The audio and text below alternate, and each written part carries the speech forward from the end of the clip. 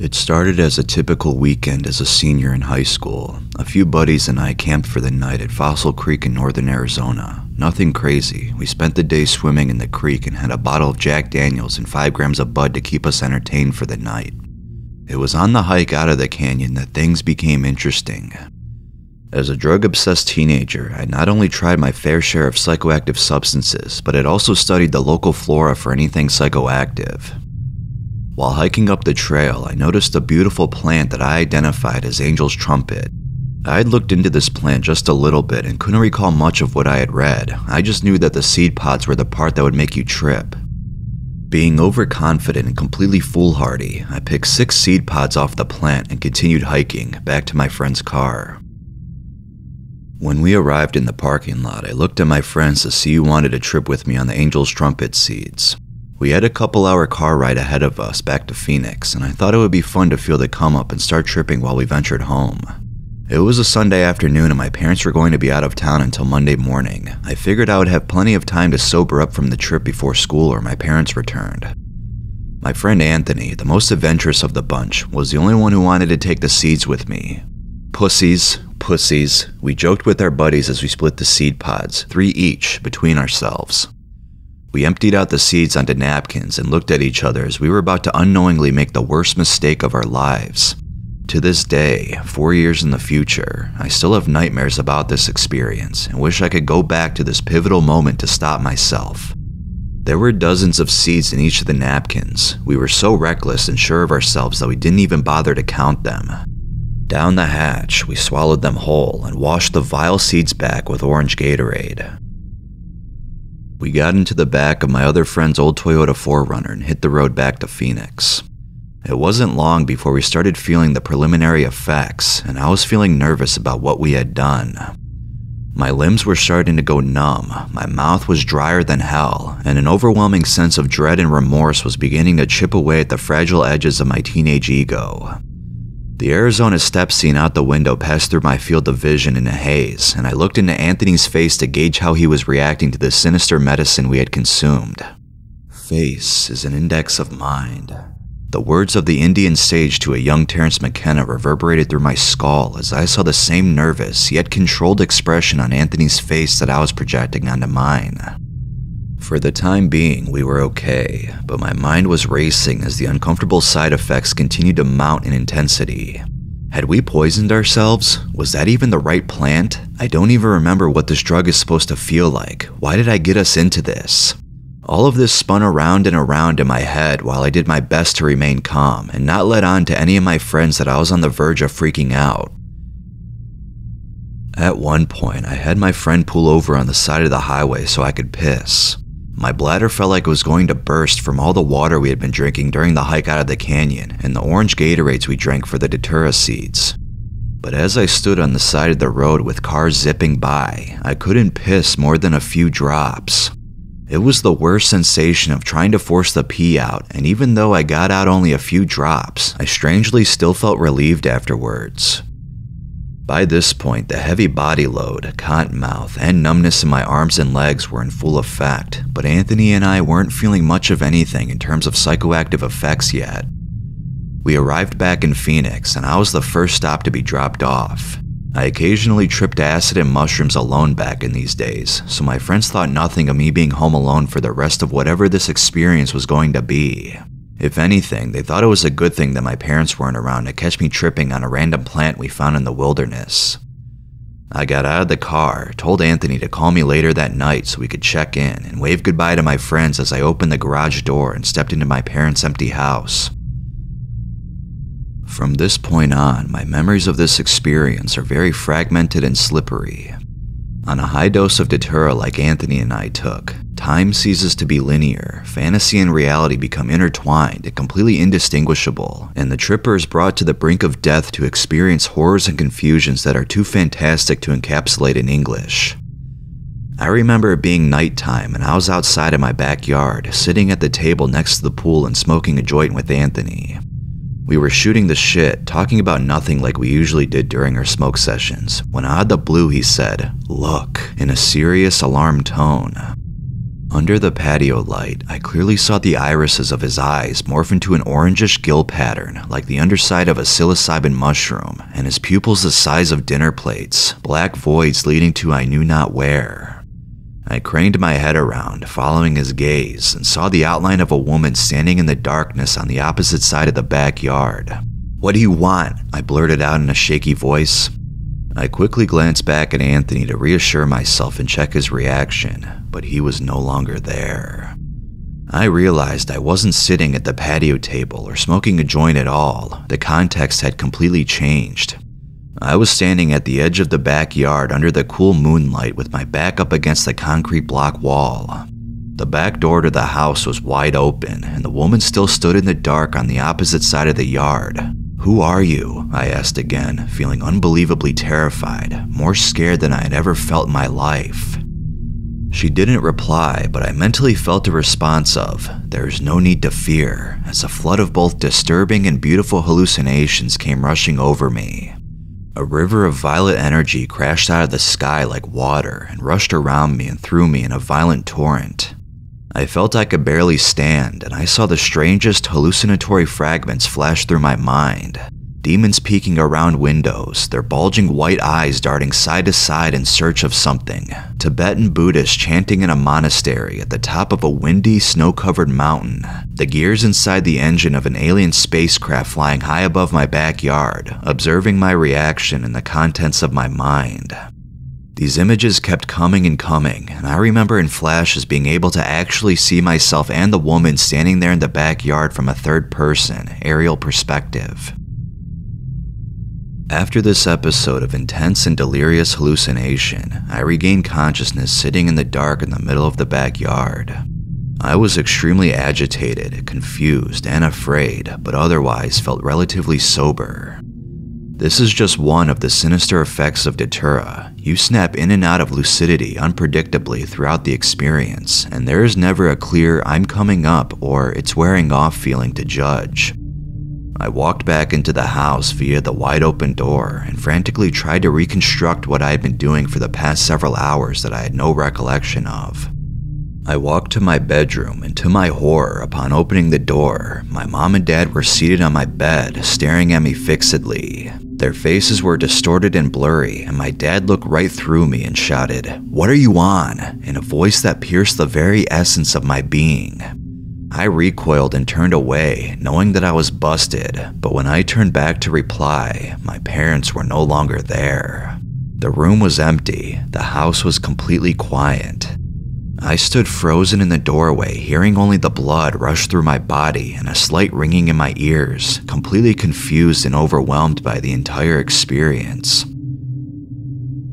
At some point in the silence, I heard the distant sound of multiple cars turning onto my street and slamming the brakes in front of my house. I was already paranoid beyond belief and raced to the living room to peer out the window and see who or what had come to visit me in the middle of the night. My heart sank as I saw 2 squad police cars parked right outside my driveway and an officer standing out in the road under the streetlight. Without even thinking, my immediate reaction was to flee the house and get as far away as possible.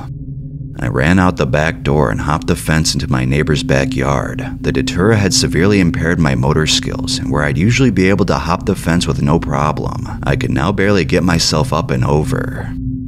From my neighbor's backyard, I went through their gate and kept running through neighborhoods until I reached the edge of the desert. This escape is like a fog of paranoia and insanity in my memory.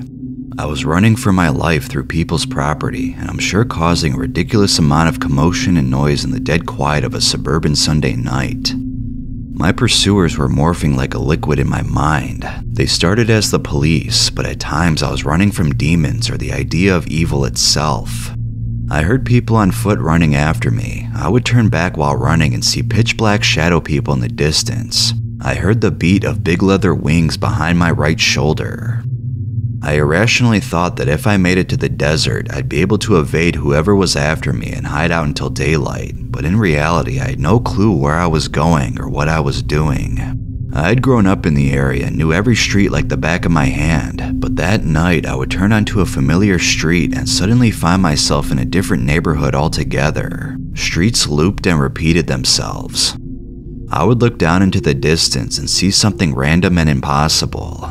I saw a middle-aged man laying out on a lawn chair, tanning himself, even though it must have been 2 or 3 in the morning. He lifted his sunglasses to look at me and gave me a wink before laying back down.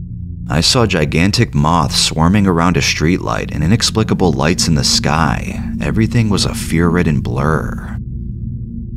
The next thing I remember is being restrained to a gurney and loaded in the back of an ambulance.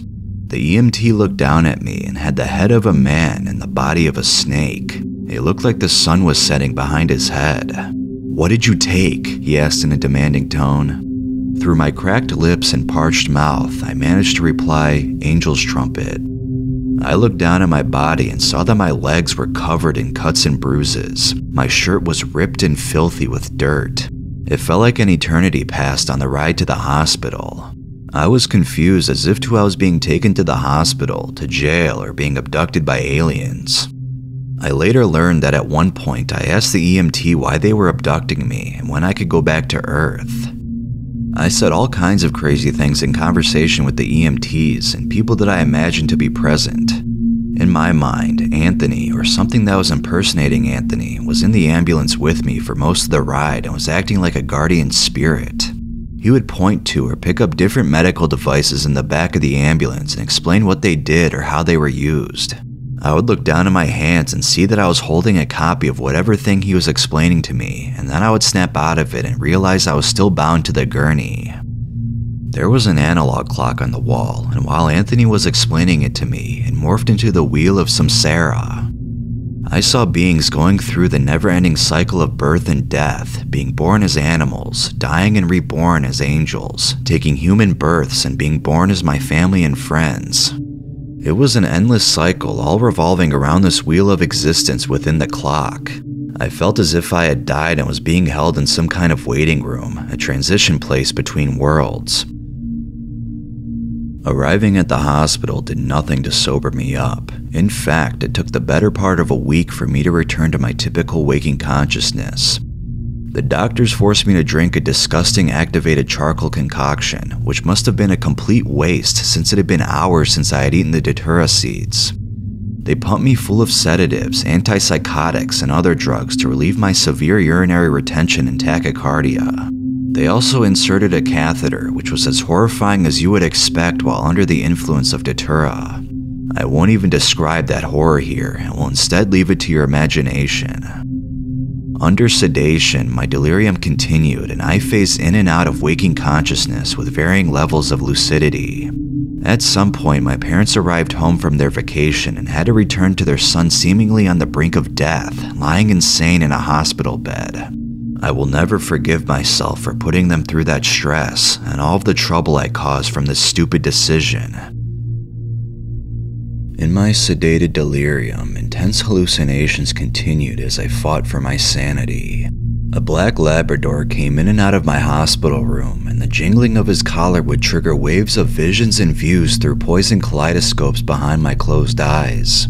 I could see him trotting through the hospital and his tail wagging back and forth as he passed the rooms full of suffering mankind. Any room he lingered on was an ill omen of that person's approaching death. I had the impression that Anthony was with me during this part of the trip. He was no longer acting as a guardian spirit like he was in the ambulance, but instead was by my bedside, or in the hospital bed next to mine, or standing out in the hallway on the threshold of the room. It wasn't until later that I learned that Anthony had been hospitalized as well earlier in the night. After Anthony was dropped off at home, it wasn't long before he started hallucinating and acting strangely. His mom caught him talking to imaginary people in their kitchen, wildly gesticulating and saying things that didn't make any sense. Anthony later said that he thought he was being interrogated by federal agents about his involvement in the local drug trade. Anthony was a low-level weed dealer at our high school and was always very paranoid about being caught. When confronted by his mom as to who he was talking to, he panicked and tried to run out of the house. She caught up to him fumbling with the lock on the front door, and when she tried to restrain him and calm him down, he turned around and punched her square in the face, thinking that she was one of the agents trying to arrest him. After that, the actual police were called, and Anthony was restrained and transported to the same hospital I would be admitted to several hours later. After our stay in the hospital and return to relative normalcy, Anthony and I were both sent to a psychiatric ward on a 72-hour involuntary hold. It took almost a week for me to feel normal again. I thought my eyes were never going to heal, and I worried that I'd given myself permanent psychosis. In the days that followed, I saw gnomes marching across the floor in the psych ward like little ants. I would stare at them for minutes, observing them closely, then briefly look away, and when I looked back, they had vanished. Small hallucinations like that and tricks played in my peripheral vision continued far longer than I ever wanted. This experience placed a permanent strain on my relationship with Anthony and my parents. I felt I had let everyone down with this stupid decision and ruined our lives. I remember standing under the hot water in the shower, staring down into the drain and feeling the water flow over my skin like rubber and thinking that things were never going to be normal again. This experience was 4 years ago now, in April of 2019, and things did eventually turn out alright. With time, my vision and mind repaired themselves and my parents forgave me. In August of that year, both Anthony and I went off to different colleges and have since lost touch. I thank God that no one was seriously injured or killed. After the fact, I learned from my parents that the police had never been called to our house and that instead multiple people in the area had called because I was making so much noise during my frantic flight from the demons in the middle of the night. Taking Datura rips apart the fabric of our consensus reality and exposes the tripper to the spirit realm, but what you find there is not at all pleasant or harmless, especially if you are as unprepared and naive as I was. It is much more a glimpse of hell than of heaven, and I now feel that I have permanently opened a door that cannot be shut in this lifetime. I frequently dream about this ordeal and have flashbacks to the visions I experienced that night. I still feel that woman standing in the darkness, observing my life from a distance and occasionally showing herself in my dreams to this day.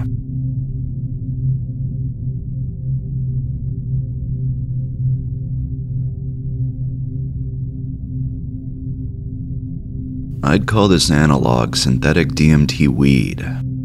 After receiving a package in the mail from a Chinese vendor, we, my significant other and I, soon could tell that this substance was not the 2FDCK we ordered.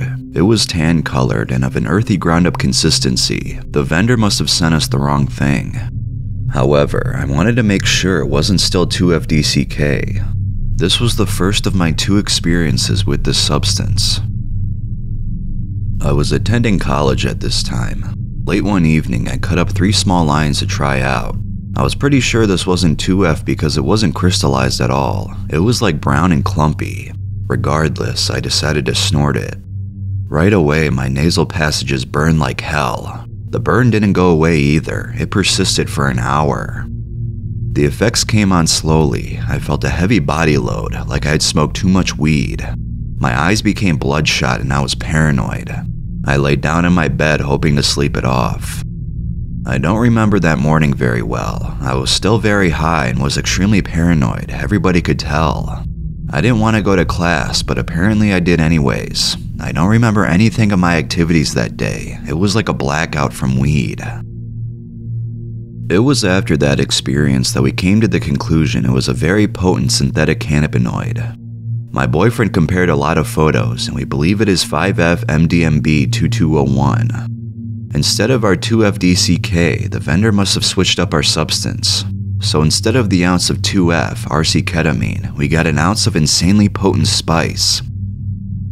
We've done more research since then, but there isn't really anything known about 5F-MDMB-2201. One of his friends asked to buy some, so he did. He described sprinkling a little on the end of his cigarette and immediately being paralyzed for 5 minutes in his chair. This stuff is super fucking potent and is not something to be taken lightly. After more research and looking over what information we could, we found that people reported doing under 1 milligram of the substance as the usual dose. We are now going to dissolve this substance and coat it onto plant matter to sell as spice. However, it only takes 2 to 3 milligrams of this substance to make 1 pound of spice. We will have this shit forever. Okay, so the reason I'm typing this out now is because I had a very bad experience trying it again. I had done some GHB earlier that night and was looking for something else to do. I know mixing really anything with GHB is bad, but I thought I had come down enough to where a little weed wouldn't hurt anything. It was probably 4 hours after I dosed the GHB. He's on probation, so he was wanting to see if it would show on tests, so I agreed to take a piss test the next day. He sprinkled on about 4 to 5 granules onto the foil. I think I was laughing because he only put such a small amount on. I walked over to the window with the treated foil, lighter and straw. I kept making fun of it, but he persisted that it would be enough. I laughed and then quickly smoked the tiny amount. There wasn't even much visible smoke. I was sure that this wasn't going to do anything. However, I was totally wrong. Not even 10 seconds after I walked from the window to the couch and sit down, an intense body high like nothing else came over me, and I was barely able to get to the couch. He asked if I felt it, and then it was all fucked up from there. I would describe this substance as DMT spice. The entire trip felt like hours, but in reality, my boyfriend said it was between 15 to 30 minutes. The whole time I felt nothing, like I was floating. I was stuck in one position, paralyzed. For hours it felt like I was stuck in a DMT time loop. The whole time I could see geometrical patterns and visuals, bright neon colors, tracers, and faces, but nothing like real-world images. During the whole thing, I felt like I had to resurface and come back to the real world. I felt like I had to relearn images and learn to breathe again. I learned later that I was in a state of psychosis. The whole time I heard somebody, God or the universe, talking to me. It was telling me I had to complete these tasks and relearn everything. I felt like I was moving in a million different ways, figuring out how my body worked and what it took to prove myself that I'm capable of living.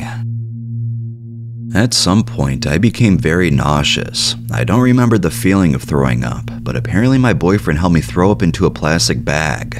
All throughout, there was also a voice telling me what to do. It instructed me to breathe, swallow, etc. I completed these tasks. Most importantly was the instruction of breath. I knew if I didn't breathe, I couldn't prove myself to God and I would die. The entire time, I felt like I was shaking and tremoring. I saw fractals and visuals constantly. After what seemed to be an eternity, I was able to open my eyes and see the real world. Everything was twisted like DMT or acid, closer to DMT. Everything was fuzzy, glowing, ebbing, twisting, and swirling. It did not seem real. It all felt like a simulation. I had strong delusions. I heard my man on the phone and thought they were going to sell a video of me like this to the press. I don't know why I thought of this, but it was very disturbing and kept me paranoid.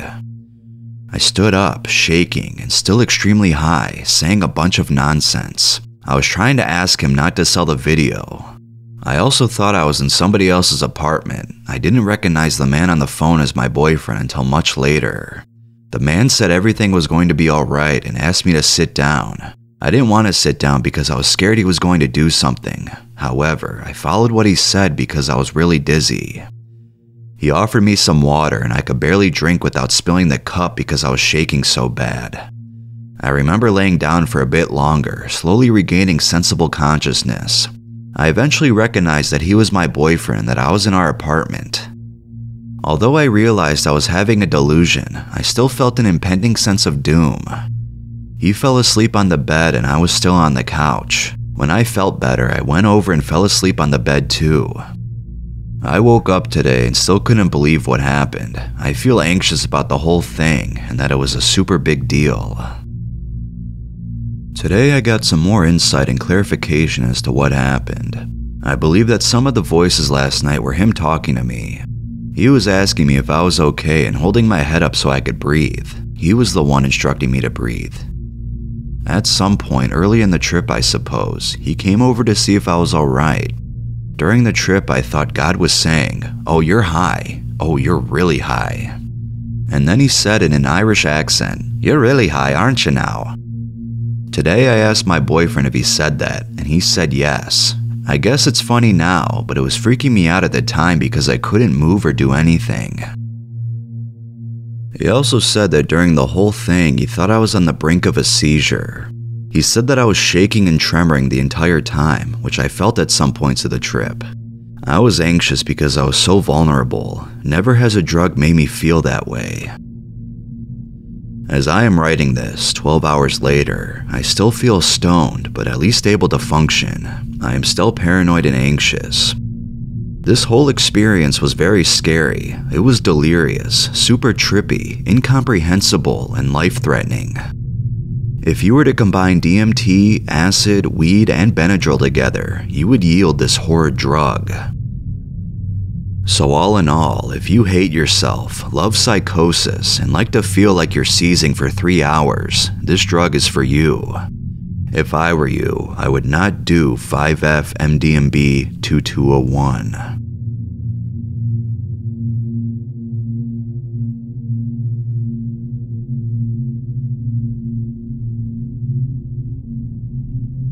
Before I begin to recall one particular Saturday, it should be noted that for the past 3 days leading up to it, I'd been taking daily 25mg doses of Seroquel. I'd been severely depressed for 3 weeks and was finding a vice in this medication, given to me by my friend who has prescribed it. Not only had it been providing me with some of the most restful, peaceful sleep I had ever gotten, but it had been nullifying my recently chaotic emotions, leaving me neither exceptionally happy nor especially sad. On this night, I had learned that I had seriously underestimated the psychoactive effects of this drug, which is prescribed as treatment for schizophrenia and bipolar disorder. I was fully aware of this fact, but I somehow tucked it away as an afterthought. I also convinced myself it was safe because of a sneaking secret suspicion that I may have bipolar disorder myself. There is a history of it in the family, and I've had incidents resembling manic episodes, but I have had no such disorder diagnosed and certainly no prescription. Saturday around 4:30 p.m., I took my 25mg tablet after feeling a twinge of unease and desiring a distraction. An hour later, I'm over at my friend's house shooting the shit and playing video games when the Seroquel kicks in. It's a soft, calm feeling that stays in the back of my head, not the foreground. A party is supposed to happen, but our friend who deals and sells to us is absent. So after a phone call from my other friend Eli inviting me for a hash session and offering to sell me a 20-sack, I decided to dip, weighing whether or not to return to the party later. I would not. I drove out to pick up Eli, and we met up with another friend, Ash. It's about 8:40 or so when we're all set to smoke. We set up in the shower room of Ash's apartment complex, intending to go for a soak in the jacuzzi afterward. It's necessary for us to hide out in someplace concealed due to the butane torch used to heat the pin on Ash's pipe. I packed my regular glass pipe and smoked that with Ash, while Eli took the first hash hit. He started to cough uncontrollably and left the rest of the smoke in the pipe with some hash still left. I quickly took it from his hand and finished the hit. I soon felt very high. Ash's pipe has yielded the highest results in potency out of all the smoking devices I have used. It's given me swirling visuals in the past, and in Eli's room where I had taken LSD before brought back acid flashbacks. It was a familiar sensation and disorientation. I began to cough as well, feeling pressure in my chest and lungs. Eli and I took Ash's advice and caught our breath with some deep breathing exercises. Now it was time for my own hit. We load up the needle, torch the pin until it's red hot, and I take my hit slowly and efficiently. I fill my lungs and have to exhale to take the second half of the hit. My cough gets much worse instantly. Ash and Eli had coughed till they puked off the hash pipe before, so I decided to go outside and get some fresh air. I dry heaved for several minutes, but never actually vomited. Feeling healthy enough, but incredibly high, I went back to the shower room. At this point, it was a few minutes after 9, and this is where things first began to feel off.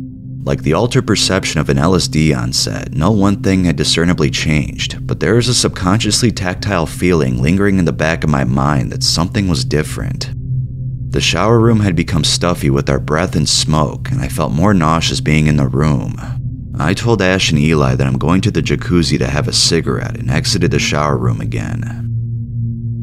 You know that feeling of having a song stuck in your head? Well, as I walked towards the gate for the pool area, I could just hear a song like it was in the back of my mind, only it was a song I had never heard before. It was muffled, indecipherable, vaguely electronic, but mostly sounded like a continuous tone that changed pitch. I was very high and chalked it up to hash.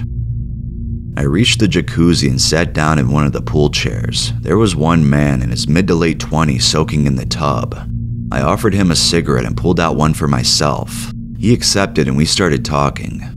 Two things happened here. First, I told him that I had been smoking with my friends, where they were and what they had, without even intending to. It's like the words were just pouring out of my mouth without permission. Luckily, this man was also a stoner and I hadn't just busted my friends. Second, the music I'd been hearing amplified. I can tell now it was music with an irregular beat and strange sampling. It still only sounded like a tone from a synthesizer perhaps.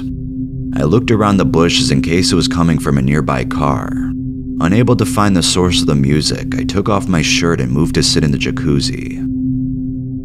As soon as I am submerged up to my collarbone, only my head and my hand holding the cigarette exposed, the music amplifies much louder. Loud enough to be playing off a speaker somewhere right by my head.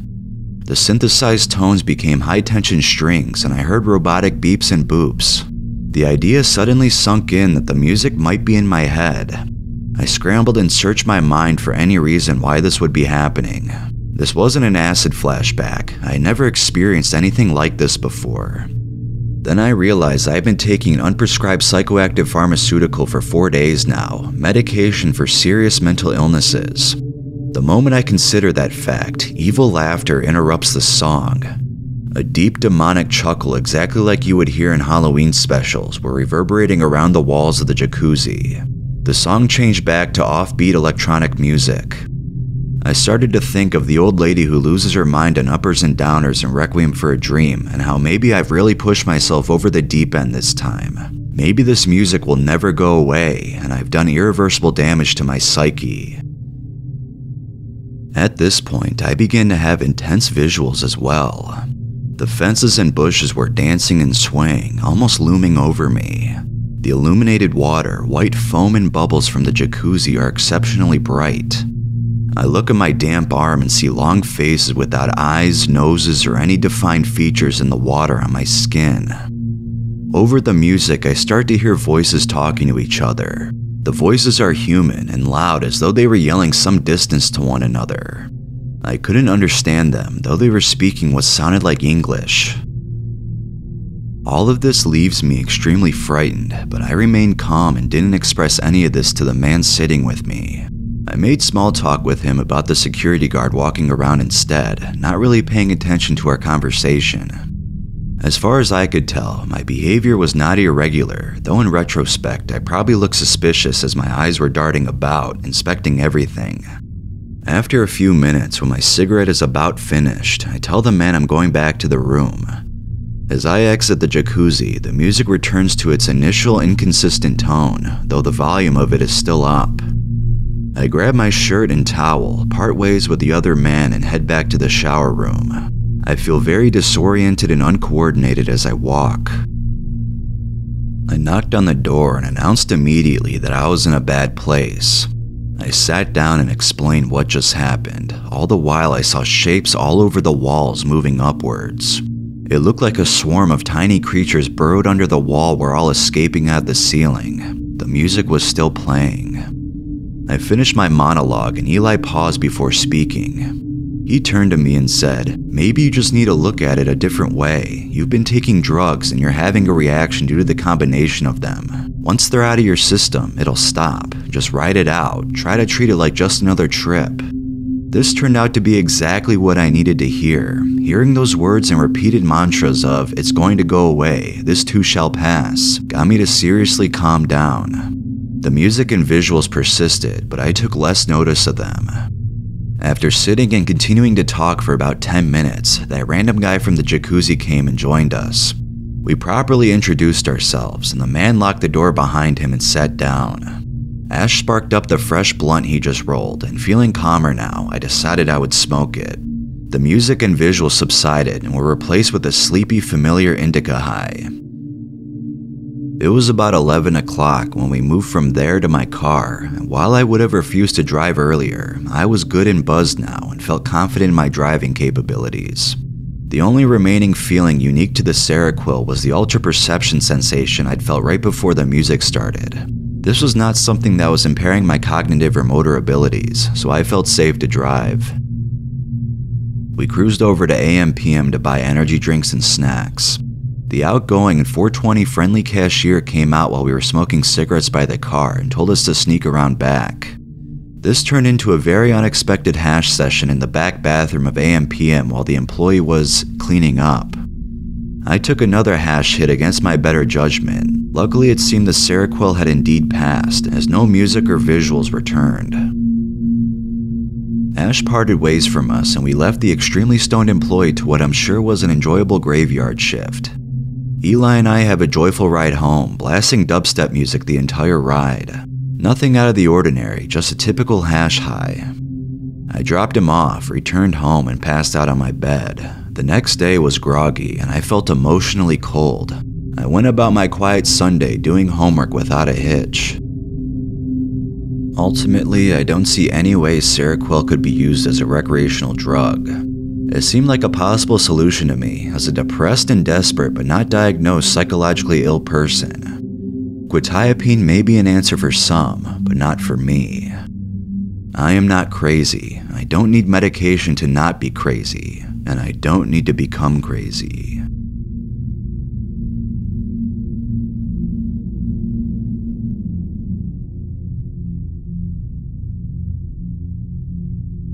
Hello, I'm a 19-year-old male. This experience happened when I was 16 years old. I first got the ideas of inhaling substances from school from some goth kids saying they did in the cafeteria. Me and my friends weren't part of this group of people, so I didn't talk to them, but I remember how much fun the idea of getting high on these would be. I heard them talking about Duster, and I remember my mom having a can of Sentry Duster. I figured this would do the job. Having heard about gas inhaling too, I thought, fuck it, might as well go all out. That thought will haunt me for the rest of my life. It was the long weekend, and I knew that one night I would have the house to myself like I usually did, because I was an only child and that was something that I liked. Anyways, they finally left and I put my plan to work. I went to the garage and got my dad's gas can, then I went and grabbed the duster from the cleaning cupboard. I went to my room, naive with both the gas and the duster, and got ready for a good time. I turned on my TV and set the gas and duster on my TV tray. I sat on my bed and kind of started getting nervous. I passed it off though, thinking that it wouldn't hurt me. Besides, those other kids did it and seemed fine. I first started with the duster. I thought I'd take a few hits and then go for the gas and a few of that and be done. So after taking a few deep breaths in preparation, I shook the duster can and fired the first hit. A warm feeling came over me, and I really liked it. Then I got a little lightheaded too. It actually made me really hyper and stupid. I started taking hit after hit, almost full lungfuls. I think I did 8+ hits within 20 seconds. I was feeling a little more buzzed and my lungs were hurting, so I stopped with the duster. I then switched to the gas, practically laughing just at what I was doing, feeling rebellious and superior. Soon after I switched to the gas, I really felt the duster kicking in, and I started losing it. After 4-ish hits of gas, my lungs started burning pretty bad. I was still too stupid to realize that this could be seriously bad for me. Shortly after though, the pain started getting worse, and I was almost totally out of it, still not really feeling major effects, I think because I did it all so fast and was trying to get that done. But then all of a sudden, it hit me like a train. My mouth was on the gas for like 3 seconds before I realized I was still on my hands and knees breathing it in. I knocked it away, spilling it all over my carpet. I got up with my lungs feeling a little better. I didn't even think about cleaning the gas. I knew one thing though, that I was high for the first time, and very high at that. I at first thought it was pretty cool, and I was seeing specks of color here and there. Then all of a sudden, I kept seeing shadows move and things seemed to jump at me. This is when I started to panic. As my highs started getting closer to the top, my worst nightmare started coming true. I saw an image of death come out of the shadows. I screamed at the top of my lungs, thinking that this was the end. Getting higher, I was barely able to walk. As I ran away stumbling, I fell to the ground, hitting my arm on the glass table, destroying it, and seriously cutting my arm. By this point, I was not on the planet any longer, and as I got higher and higher, the sickness also got worse. It didn't help that I was bleeding on everything without even the common sense to patch it up and go to the washroom. While I was lying there on the floor, I looked up and I saw goblins and werewolves. Sounds stupid, I know. With my parents' heads in there, hands jumping at me and tearing my face off. My lungs got worse also by this point. I could barely breathe, throwing up everywhere. I tried to roll away and scream, but couldn't. I closed my eyes and just saw colors and fire, which made me believe I was in hell. Alternating between coughing, puking, and screaming, I was honestly wishing for death. All this happened within 5 minutes of my first duster puff. Suddenly, I don't know why, but the puking stopped and was unable to scream. My lungs still felt like they had been ripped from my body, but weren't as bad as before. I kept my eyes closed and all I could hear was evil laughter and Steve Urkel's voice saying, "Did I do that?" over and over in different tones. That's when I lost all bodily function. I seized up, stiff as a board, and pissed and shit myself. The thoughts are a blur after that, and I passed out. I woke up 2 hours later. I was still out of it, not able to keep my mind on one thing and still seeing colors, but I remembered that I inhaled. I passed out again. 4 hours later, I woke up, still fucked out of my mind, feeling like death. I looked over and saw the disaster I made with the outer part of my forearm cut almost to the bone, lying in blood with more still slowly seeping out. This made me extremely lightheaded, and I guess I rolled more than I thought because there was blood all over my basement floor. I crawled to the bathroom where I managed to wrap a towel around my arm. The act of going to the bathroom made my pain and sickness 100 times worse. After collapsing to the bathroom floor and puking the last of my bile, I passed out again. The next thing I heard was my mother screaming. My parents were home and my mom had found me in the bathroom. At first, they didn't know what happened. My mom stayed in the bathroom while my dad called 911 and looked around. He went in my room and then pieced together what I did. The ambulance got there and I was taken to the hospital where I was monitored, given drugs and an IV. The doctor told my parents I may have given myself brain damage. After being in a chemically induced coma for 2 days, I awoke and realized my strange surroundings. Only my mind was constantly wandering and I felt a major headache and couldn't think. I could barely remember my name or my parents or friends. After 2 weeks, I was let out of the hospital with my parents aware of the damage I did to myself. All my mother could ask was, "Why?" My father has pretty well disowned me because I am not the same person I used to be. My brain is altered.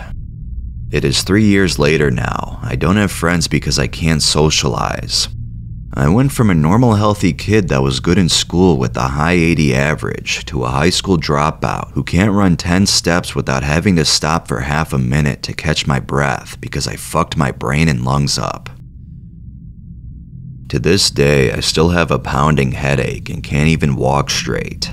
This story alone took me over 3 days off and on to write and without spelling check. You probably wouldn't read it to know that I am screwed for life, all because of one dumb mistake. I can only warn others that it's not worth it, and I wish I knew the dangers before I went and tried something stupid like that. My parents never left me home alone again.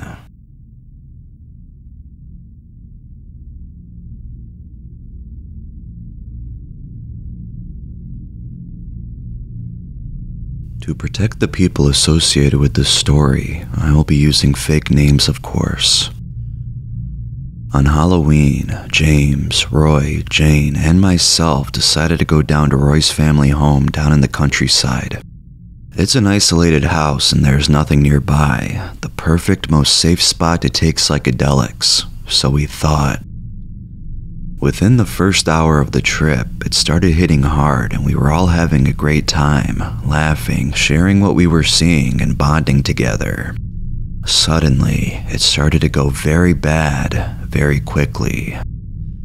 James asked if he could take off his clothes so he can feel freer. We, of course, consulted Jane and she was okay with it. However, once James's clothes were off, he started to have a conversation with himself. Yes, yes, yes, but I don't know if we should. No, no, no, no, but maybe. Yes, yes, yes, yes. He came into the room and he shouted, "We all want to fuck Jane." At this point, me and Roy started saying, "Mate, of course not. That's not what this is." James started to have the conversation with himself again. No, no, no, no, but maybe, I don't know. Yes, I want to fuck Jane. I decided to take him into a different room to try and talk him out of what he was saying. You're making her feel really uncomfortable. We need to make Jane feel as comfortable as possible, so please get it in your head that no one here is having sex with anyone. Nothing was getting through. He just kept having this conversation with himself. More sayings and phrases were being added to the loop. He started shouting, "I'm in love with Jane. I want to fuck Jane. Yes, yes, yes, but I don't know if we should. No, no, no, but maybe. Yes, yes, yes. As of right now, I can't tell if I'm in love with Jane or not." Obviously, Jane started getting really freaked out, as were myself and Roy. We had no idea what was going on, but he kept making sudden movements towards Jane. He tried to run at her, so I slapped him to try to get him out of this trance and held him down.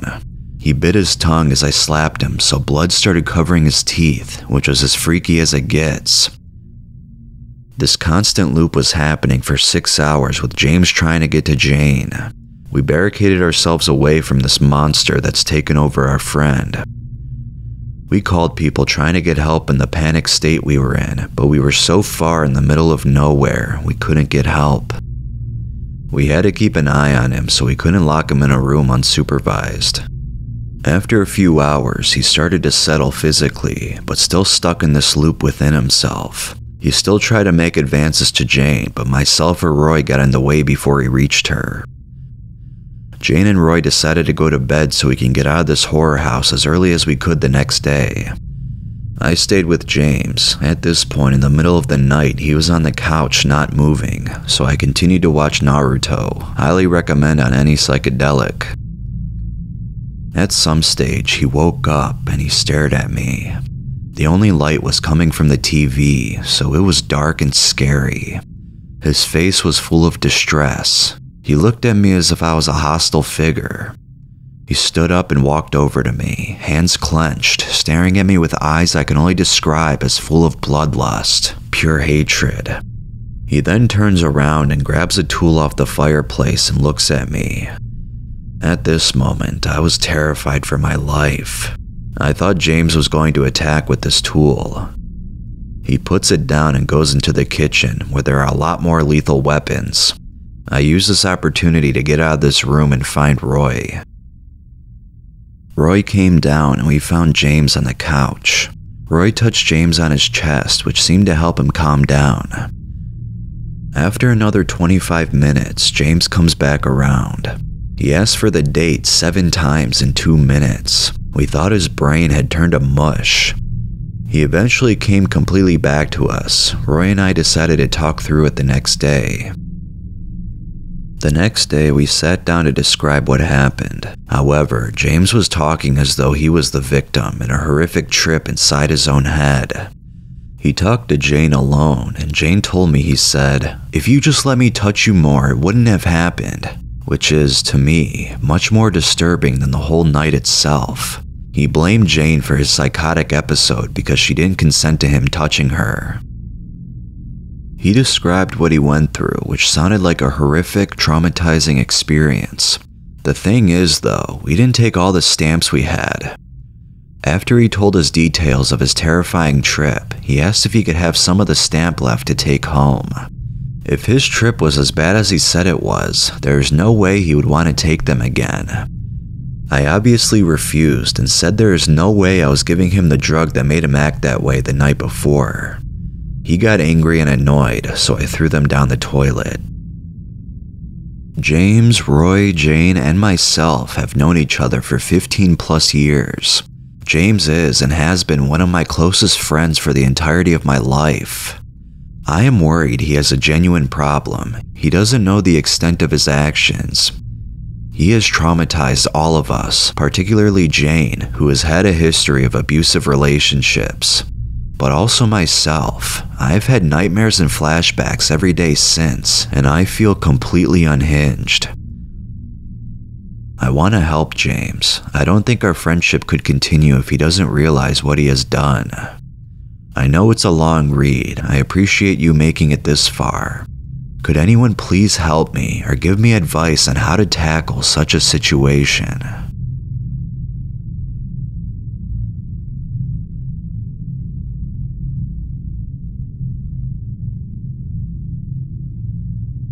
Recently, I've been researching different ways to introduce different amino acids into my system, the intention being to fix certain physical issues I have. I will begin by saying that through the experience that here follows, I now understand that I know nothing about neurology and am forfeiting my delusional doctorate. To be wholly honest, I don't quite follow the consequences undergone. I woke at 8:30 this morning to my girlfriend pouncing atop my sleeping frame. My day began brilliantly. She left and I decided to amalgamate my new concoction. I ground up roughly 6 pills of glucosamine into a crude powder. I did the same to a number of different aggregates. My cognition is a little, let's say, removed at present, so I cannot precisely recount the amount of each substance I mixed therein. However, I will say that the previous night I purchased the bottles of each substance. Of the L-Theanine, I have 6 pills left. There were 30 originally. The mixture was comprised of glucosamine, L-Theanine, DMEA, DHEA, L-Tryptophan, and 5-HTP. It was extremely foul, especially in only a cup of water. I chased this with a cup of Yerba mate, 3 grams a packet. I believe had I stopped here, I would have gone through the day unmolested. However, I've been reading up on Yohimbe and figured I had nothing to lose. I had uncovered 7 capsules of Yohimbe blended with Yerba mate leaves in a drawer. 1 capsule contained 169 milligrams of this blend. I downed all 7. My chemistry session ended here at around 9:10. The drive to school was normal. I cannot recall any singular alteration of mood until arrival. I was in class, seated at 9:30. By 10 a.m., I started feeling very blissful. I decided that I liked my mixture. I enjoyed economics thoroughly for the first time. 10:30 a.m. I realize I am horribly wrong. I recognize a light quiver in my hand movements across my paper, steadily transforming into a severe tremor. The shape of my hand clenching a pencil produces a profound seizure in my arm, and upon pressing it to the page, I seem to mimic a polygraph. The shaking grew exponentially worse as time elapsed. Being another 5 minutes, I found I could not calm my upper body. I tried focusing it into my fingers, rapidly tapping the table with my left hand. I grew restless. Eventually, my entire body was shaking uncontrollably. As this progressed, I started to notice a lightheadedness and a flutter in my chest. I would not venture to call this a high. I would very nearly describe it as a poisoning. It is now 10:40 a.m., and I can do no more in regards to thought than fear for my health. I don't even remember conversation from here on out. I am, however, aware that several of my peers no longer find me a suitable association. I'm sure this means my endeavors to socialize were very strange. 11 a.m., I check my pulse. The speed scares me all the more. My heart is racing. I feel as though I could walk through the wall. Class ends and I leave with a fixed, frightened stare. The nausea begins. I cannot even attribute this feeling to any other experience. The need to vomit is overwhelming, but even after hovering over the toilet for roughly a half an hour, I can't bring myself to do it. The burning in my throat is painful. My school usually has the radio playing through a speaker in the ceiling of the bathroom. I've heard the song 1,000 times here, and I'm very certain that the distinguished hum accompanying the beat is not a part of it. I have to piss. The desire to, the need to, has never been so great in all of my life. I quickly discover I can't. My urinary tract seems to be constricted. It's painful to even try to force it. It takes me another 10 minutes to piss. I decide it's time to head home. My principal is very flexible, so she lets me leave as soon as I tell her what I'm feeling and what I have taken. Driving pisses me off. Movement makes every effect worse. The lightheadedness, the flutter. I'm starting to have difficulty breathing. When I arrive, I can barely walk. I start to puke, the violence with which the pain is ineffable. The shaking in my arms and legs has stopped. Now only my head is seizing. I choke out my stomach for a good 2 minutes. I've broken into a sweat. My face is scorching. I must have looked very strange to a passerby, aside from the heaving. I rush upstairs to the bathroom to wash my face off. At this point, my symptoms seem to have been assuaged. The overbearing lightheadedness is still present, as is my skipping heartbeat. I notice a droop to my eyes. The skin seems to be heavy. I turn on the light in my bathroom. My face is dotted with welts. I look as though I'm having an allergic reaction. My entire face, forehead to neck, is covered in bright red dots. I call my doctor. He says to haul ass over there. I come to the conclusion this sounds like a good idea. As it were, the blood vessels in my face burst due to the amount of force with which I puked. It's going to take a week to replenish. I am still incapable of much coherence verbally. My head is throbbing. I feel as though something has corroded inside my skull, and still is, eating away.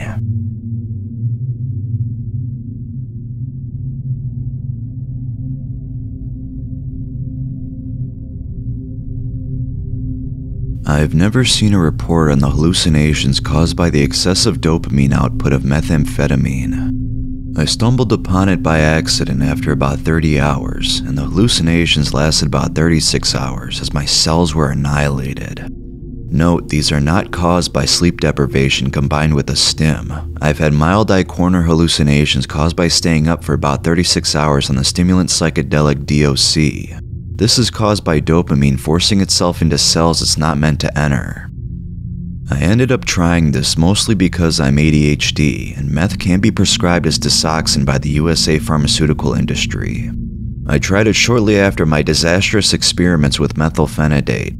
I also submitted this trip report to Arrowhead and Psychonaut Wiki. 7:30 p.m. I just tried meth. I snorted it twice Sunday and snorted it repeatedly every few hours as I stayed up all night Monday until I snorted a line at 7:30 p.m. I'd been having acetylcholine visuals for a good hour, and they died down for a bit, so I snorted 45 milligrams. I got charged by a 1 meter tall black spinning wire monster shaped like the interactive buddy as I walked around my bed. I walked around my bed after doing that line, and I see him standing there with arms outstretched 45 degrees towards the ground, and then he raised his right arm and pointed it at me. He charged right through me, and then I turned and watched him dance and fade smoothly into my backpack in the corner. I actually picked up the backpack and looked behind it because it was so realistic, and I saw nothing. I then sat down, and within a minute, I saw about 40 realistic black but very slightly rainbow black widow spiders charging me from all sides in waves for about an entire hour.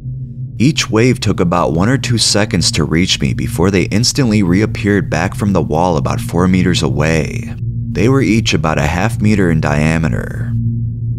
I tried to focus on my computer because it really sucked as my cells were penetrated and annihilated by the unhampered dopamine efflux. I see bugs crawling all over in the carpet and faces swirling. I'm getting briefly touched on the back of my neck, on my leg, and all over my body. I did some research while being attacked by hallucinations, and it was probably in part due to my M1 muscarinic receptor being dogged by excessive dopamine output. Of course, there are a ton more mechanisms touched by the excessive dopamine output, but research is hard to come by. 7 a.m. I saw a 2D, but sometimes morphing in 3D, black entity in my carpet reminiscent of a cartoon 30s gangster I decided to call Mr. Homie. He had a suit, hat, and flat-top sunglasses and was about 20 to 25 centimeters tall. Mr. Homie had the power to paint 40+ variations of something onto my vision, and by that I mean he reacted to the things being painted, and he also reacted to me. He appeared to be some kind of cerebral cortex manifestation reacting to my normal prefrontal cortex thoughts as I walked around my apartment. I remember seeing a salamence before it was butchered and transfigured into something homosexual and violent. The gay stuff was something like Meatwad from Aqua Teen shaking his ass in the intro of the last season, or it could be two shadow dudes, animals, or monsters fucking. I hypothesize there are some connections in my brain that are opened by a lack of choline driven by the M1 receptor I mentioned, allowing the cerebral cortex to bring info from the hippocampus and place it into the ocular electrical feed before it arrives at the prefrontal cortex for analysis. It could feed memories like hold up a cheeseburger to show me I should eat it because my body was hungry. I was very noticeably surprised and astonished by my hallucinations at every turn. Because of this surprising result, it looks like GABA neurons can become addicted to one's own dopamine supply, and it is known that GABA withdrawal can be deadly. Everywhere I looked, spiders and bugs were already there, and they were realistic 3D moving entities. These entities were up to 1 meter in diameter. They were formed of swirling black lines, some small enough to create a realistic entity, while others were meter-wide chaotic swirling lines. I could not hear them. Lack of glutamate allows that auditory hallucination connection to come to my prefrontal cortex if I am to believe my many dissociative experiments. Alternatively, perhaps severing some other connection makes it impossible to hallucinate many sound frequencies at all. Mr. Homie was working to scare me because I fucked up my amp shit and fucked myself over with meth, but I can't be scared. Mr. Homie kept taunting me, laughing, and making gay shadow caricatures. These hallucinations lasted about 24 hours as the dopamine probably had no natural mechanism to be removed from its destructive, unnatural place in various acetylcholine and hormonal synapses. It took about until 7 AM the next day for the hallucinatory experience to be over. I actually felt mostly fine after the experiment, but that damage is definitely irreversible. I am never using meth again because it irked me from the moment I used it, just like Vyvanse. I don't like the excessive DA to NE ratio, nor the sigma-2 activation and the serotonin release. I snorted it over 5 days, and I stayed up 50 hours straight. When I peed, the smell was of putrid chemicals and it lingered in my bathroom for a few days. The acetylcholine problem snuck up on me again, like when I tried using MDA to fix immediate amphetamine withdrawal, but this time I wasn't plagued with suicidal thoughts, and the hallucinations were different and mostly visual. Dopamine overflows into serotonin, acetylcholine, and finally, adrenal receptors to try to safely displace the excess dopamine.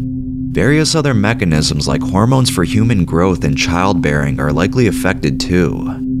If you continue to use meth after having a pissed-off adrenal hallucination, I'm sure the hallucinations become gigantic and you die in slow motion.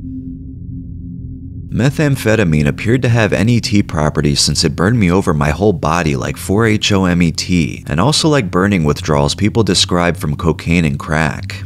It lacks the necessary dopamine inhibiting function which amphetamine possesses, and I think this leads to the poisonous feeling even in small amounts. Perhaps eventually the excess dopamine flows into the dopamine inhibiting mechanism, providing a false sense of security like when the unnatural dopaminergic acetylcholine action brings a false sense of calmness to the experience. Before I started hallucinating, the frequencies of sound I could hear were altered to make everything sound like it was coming from a tin drum. It doesn't appear suitable for use by anyone except people in a war zone. The excessive dopamine output and lack of an inhibiting mechanism by meth and newer drugs, possibly like alpha-PVP, saws into the body, allowing many hidden mechanisms to be unearthed and subsequently destroyed or abused. This can create the sadistic types like Hitler by altering the natural mechanisms involved in sex. The government is trying to maintain these things using ADHD as a cover for its Desoxyn prescription, which I'm sure a high-ranking politician like Prince Andrew or a wealthy socialite like Jeffrey Epstein would have no issue obtaining. It's only approved for 5 milligrams, but it would be easy to forge the documents and siphon more of the drug from the documented restricted medical output.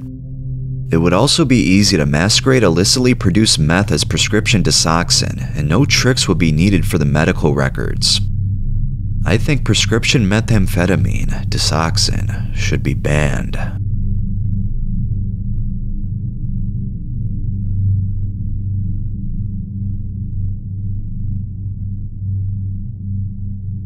The way life works is mind-boggling. The most inconceivably intense trip in my life was not caused by any psychedelics, but because I simply stayed up for 60 or so hours straight, which in turn was because of the boredom caused by having no drugs.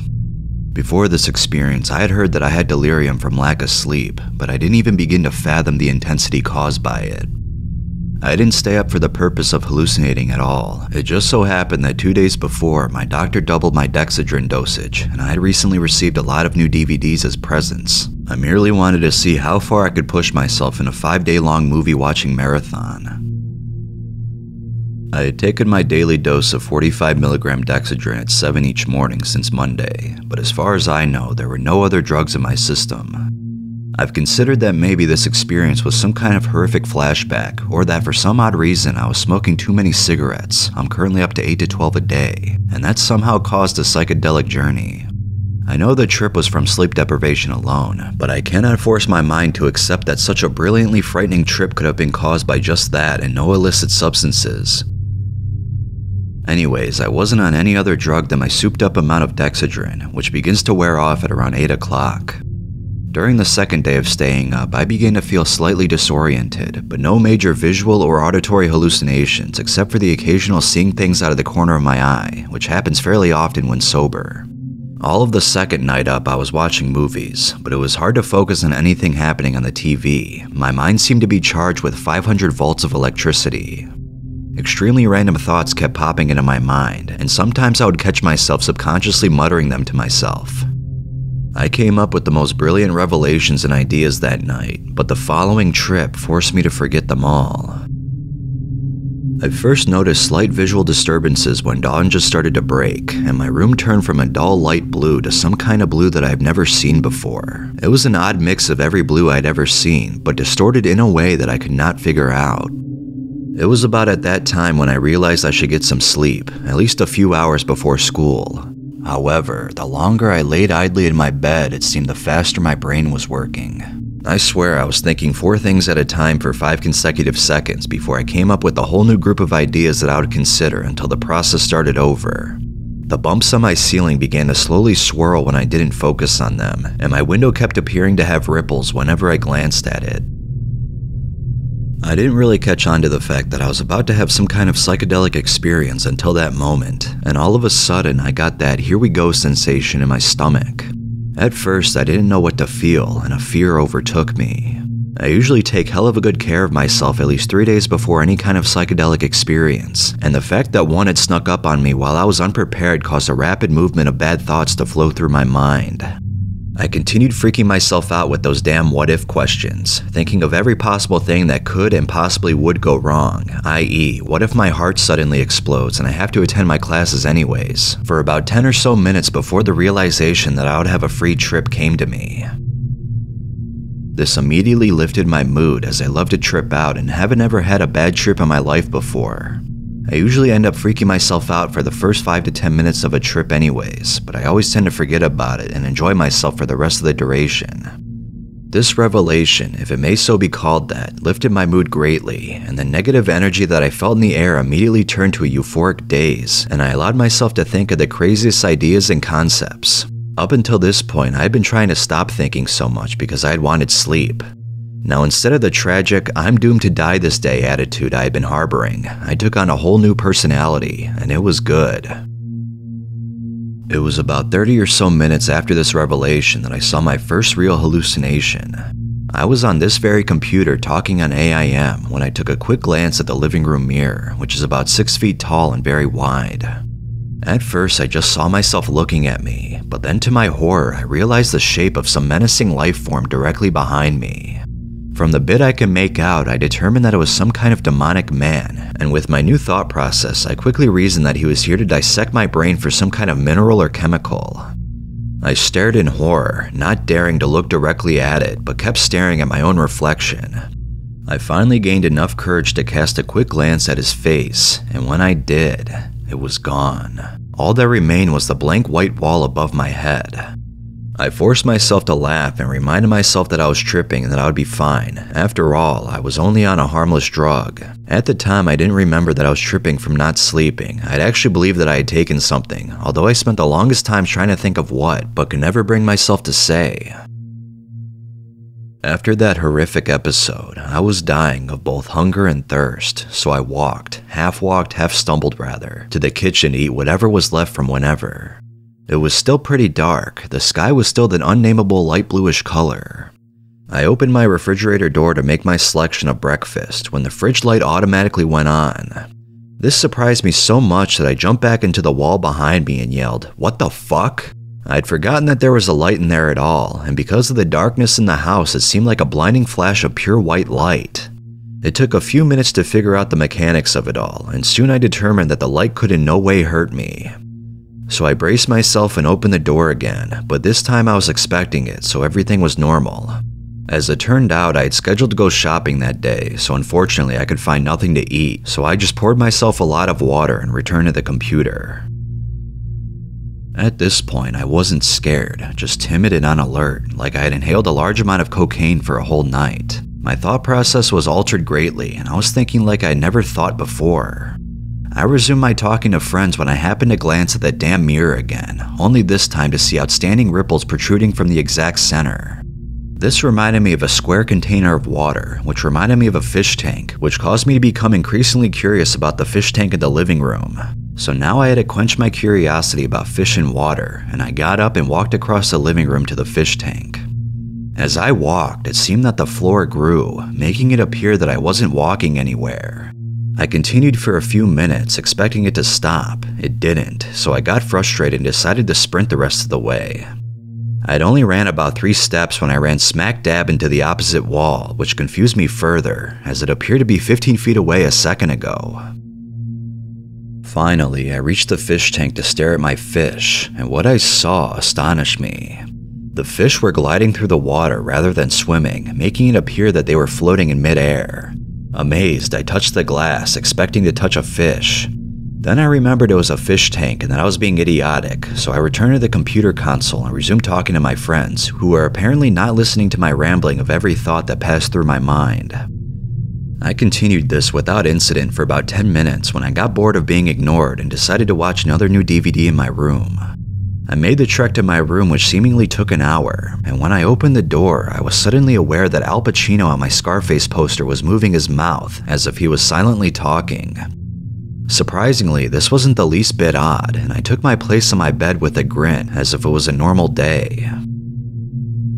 I put in a random disc from my new Futurama Season 3 collection, and as soon as the images were on the screen, I started a fit of hysterical, uncontrollable laughter.